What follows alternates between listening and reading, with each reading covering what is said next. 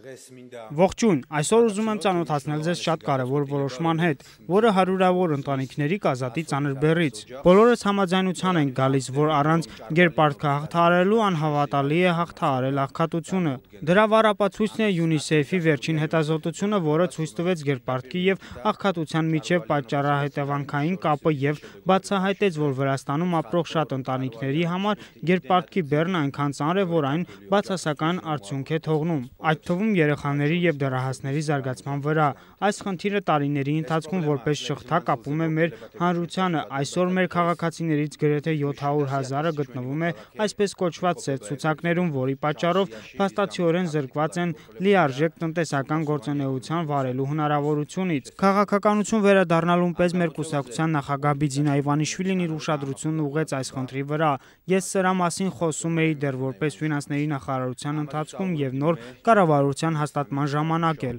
Վրաստանի խորհրդարանում եւ հետագայում արդեն կառավարության նիստին խոստացա, որ մինչեւ տարեվերջ սկզբունքային քայլերի կդիմենք այսպես կոչված սև ցուցակի խնդիրը լուծելու համար։ Ուզում եմ ասել, որ ընթանում էր երկարատև եւ բարդ բանակցություններ եւ ուրախ եմ, որ ինչպես բանկային, այնպես էլ ոչ բանկային բաժնի մեծ մասը, այդ թվում այսպես կոչված պարտքերը մարող բյուրոները հասկանալով մեր սկզբունքային դիրքը ցուցաբերեցին սոցիալական պատասխանատվություն եւ միասին հասանք այս որոշմանը, որը կփրկի 100,000-ավոր ընտանիքներին։ Առանձնահատուկ շնորհակալություն եմ ուզում հայտնել բարեգործական հիմնադրամ Քարթուին, եթե ոչ այս հիմնադրամի աջակցությունը այս շատ կարևոր նախաձեռնությունը չէր իրականանա։ Ուզում եմ բացատրել հանրությանը, այսպես կոչված սև ցուցակներում ֆիքսված պարտքերի գրեթե 95%-ը կազմում է այն պարտքերից, որոնց մնացորդը չի գերազանցում 2000 լարին։ Խոսքը 600,000-ից ավելի քաղաքացու ֆինանսական պարտավորության մասին է բանկերի, օնլայն կազմակերպությունների, թե տարբեր ֆինանսային հաստատությունների նկատմամբ, որը մոտավորապես կազմում է կես միլիարդ լարի։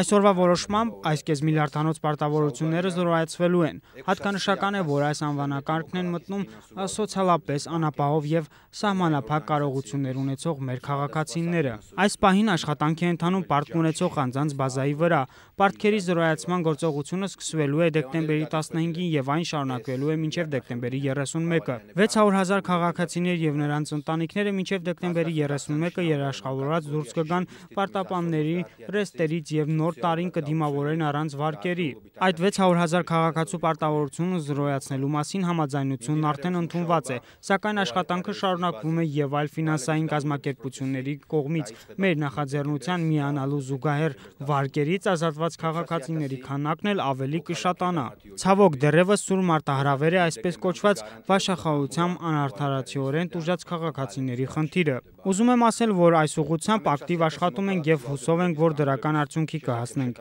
Մեր մոտեցումը հետեւյալն է՝ գերպարտքը որպես ռիսկ եւ ծանր բեռ ամբողջովին հաղթահարված լինի։ Հետևաբար կշարունակենք աշխատել, որ մենք քաղաքացիների եկամտի մեծ մասը չգնա վարկային ծառայություն եւ ընդհանրապես վարկային ծառայության գործակիցը հավասարեցնենք առողջ միջազգային պրակտիկային։ Գերպարտքը վերացնելը աղքատությունը վերացնելու նախապայմանն է։ Այսօր հայտարարած որոշումը հնարավորություն կտա 100,000-ավոր մեր քաղաքացիներին լիարժեք ներգրավել երկրի տնտեսական եւ սոցիալական կյանքին, որն ավելի կայուն կդարձնի մեր տնտեսությունը, իսկ բանկային ֆինանսական բաժինն ավելի առողջ։ Մեր քաղաքական թիմի համար մարդը գլխավոր արժեքն է եւ այդպես էլ կլինի։ Շնորհակալություն։